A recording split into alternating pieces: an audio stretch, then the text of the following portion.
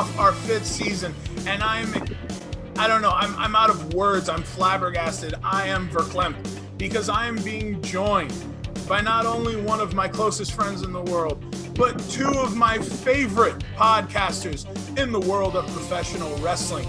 And I am just thrilled, and I know for a fact we're going to get some of the best debates out of this competition, which is, of course, for charity. And now let me introduce the competitors one at a time. First off, he is the vet in this group. He is the first ever Mr. Melee in the Bank trivia winner. He is my friend. He is your friend. He is the soon-to-be host of the I Figured That YouTube series. He is Demaster Plan. How are you doing, buddy? Like the kids say, you're. Okay, sure. Way to keep it short and to the point. I am now joined, as I had already mentioned, by the hosts of the Josh and Stu Pro Wrestling Podcast.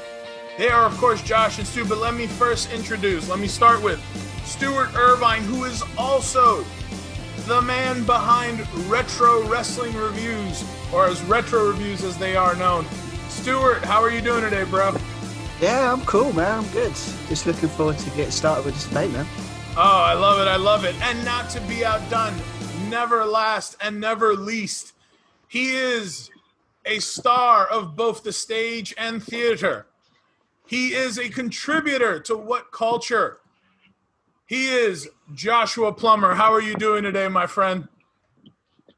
Well, very well, my friend. Thank you very much for that very kind intro. Thank you. And I am so grateful for all of you, not only to just be doing this on our wacky little show, but to be doing this for the various charities that you are competing for, that we are sharing right now on screen. And let's get right into it, gentlemen. These are one-on-one debates. And the winner of this block will move on to our semifinals where the rewards are greater. Demaster Plan, are you ready? Yes. You are ready. Okay. You will be going head-to-head with Mr. Stuart Irvine. And your question is, are you ready to rock, Demaster Plan? Just give me 1 second. All right. While I give you that 1 second, our debates are always judged on the principles of Kurt Angle's 3 I's: intelligence, intensity, and integrity. And I'm pretty sure I botched the order of that. Now, for any of you wondering what odd sounds you are hearing, Demaster Plan is going to his undisclosed location.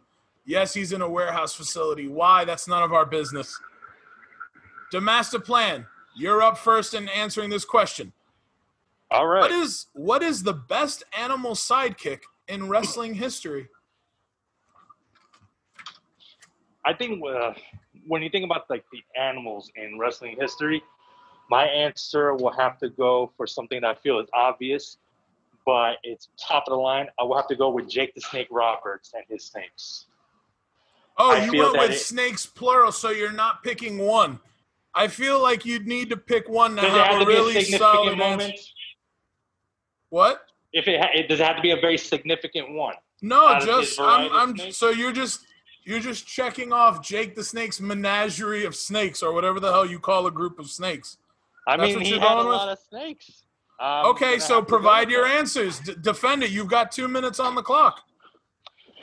Jake the Snake Roberts is he's a very well accomplished. Yeah, just this mask is very interesting. He is a very accomplished main eventer, especially for his promos, the psychology, the sinisterness just behind his words. Very articulate, very careful with what he's choosing. And the fact that he adds snakes to his repertoire is just instilling the fear, just bringing out the fear. And if I could take one moment from my childhood, being exposed to Jake the Snake Roberts for the first time, was that infamous scene where Macho Man Randy Savage was tied up against the ropes. And for him to go as far as to bring out a king cobra, just to whip it out of the bag, just to gnawing at the arm of the Macho Man, seeing that fear in his eyes, just seeing that reaction, and just seeing that sinister satisfaction off Jake Roberts. that instilled a lot of fear in me as a kid. That kind of put the fear of snakes in me, seeing 50 that. seconds. But understanding understanding where he's coming from.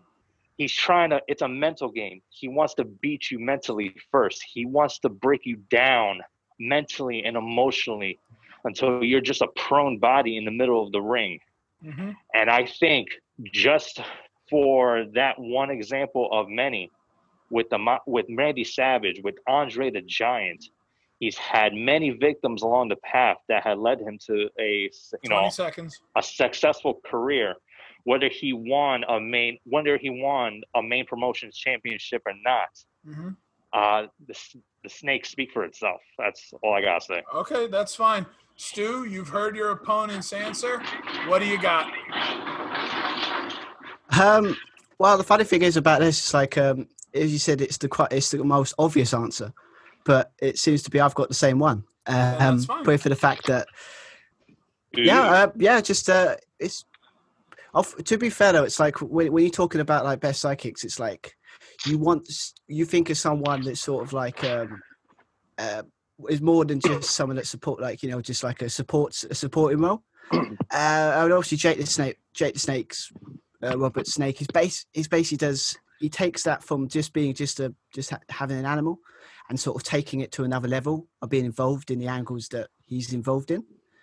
Obviously, as stated, he sort of the way he uses the snake to sort of like unnerve his opponents and sort of mind games he played with them.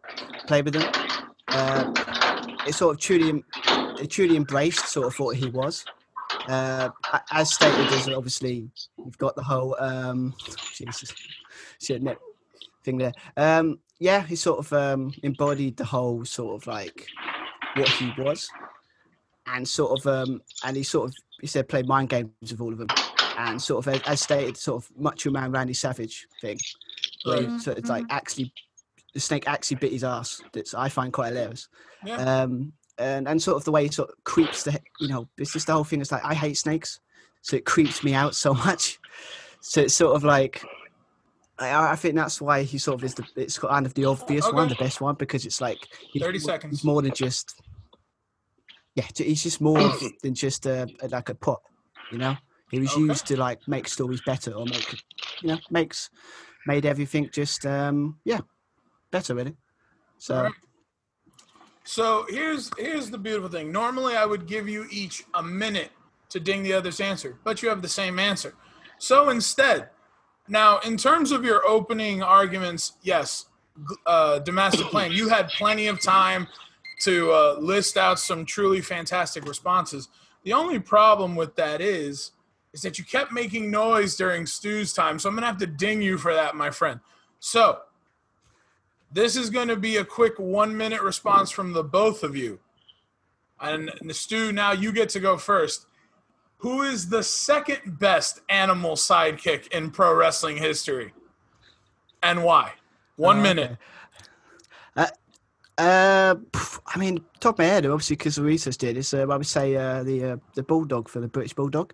Okay. Just because of, again, what he represented, and sort of like how important the dog was, sort of for the the British Bulldog sort of whole gimmick, and obviously had that famous bit where the dog was stolen. Okay. Stolen. So yeah, I would say that would be the second best in my opinion. Okay. The master plan, what do you got? Second best animal sidekick. Let's go. First of all, Stu, I want to apologize for the noise in the background. I will be well aware for the next time. Second of all, I'm gonna take a shot in the dark. Story of my life. So, animal. Underneath that bracket is mammals. Humans fall under mammals. And if I have to pick the best animal sidekick, I'm gonna go shot in the dark. I'll go with the animal Batista. Okay, so Stu, congratulations. There you go. Take the first question. Wow. You could have gone so many routes with that, and you just handed it to him. You just handed Stu the question. You're just because like, to be perfect, to be honest, in reality, we both picked the same answer, but he put it out so much better than I could. No, I was going more to tell you. gravitating Hold on. So, you know what? I was going to tell you that in terms of speaking of Jake's snakes, Stu was on the side of saying, oh yeah, no, that's the right answer and here's why, but you had given up so much more info. But then you made the noise and you were disrespectful and then you're just like, I'm going to go with the animal Batista. No, I apologize. Batista? Are you kidding me? That is my olive. Well, Stu, congratulations. You have won your head-to-head, earning you 2 points in the block. Stu, for right now, you are the block leader. How does it feel? Oh, it feels great. I mean, I normally don't top tables, so it's kind of like a nice feeling to be top for a little while anyway. So all right, I'm feeling good right now.